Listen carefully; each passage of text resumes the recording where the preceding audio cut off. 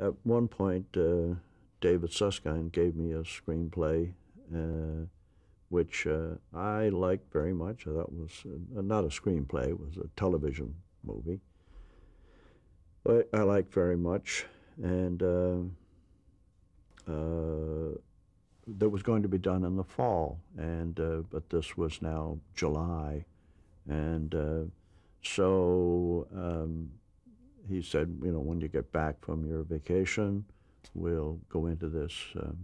So it was, I'm trying to remember what the title of the piece was, but the author was Leslie Sloat, Slote, and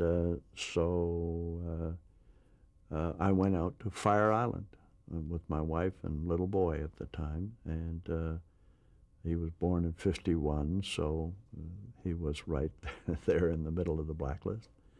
And a friend of mine was there and said, what are you doing next? And I said, oh, script, David Susskind, guy by the name of Leslie Sloat. And so he said, Leslie? He said, I know Leslie. He's about 3 houses down here.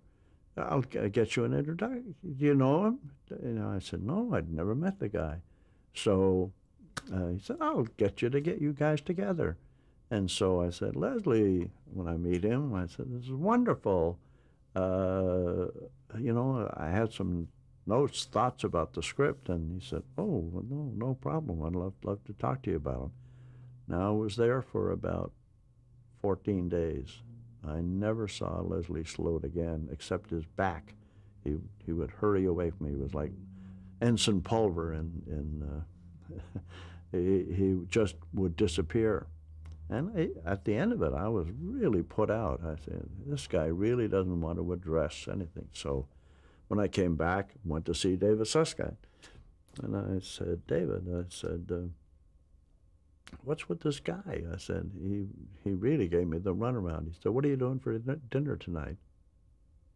I said, nothing. He said, call home and tell him you're going to have dinner with me. So I went up that evening to David's apartment, and there's Walter Bernstein sitting there. I said, Walter, hi, what are you doing here? And he said, I'm the real Leslie Sloat. So Leslie Sloat was really a person, but he worked in the mayor's office or something downtown and was doing that. He was the front. He was the, and indeed later Walter wrote the Woody Allen script and called the front, and that character, the Woody Allen character, was I guess he was the front. He was the Leslie Sloat.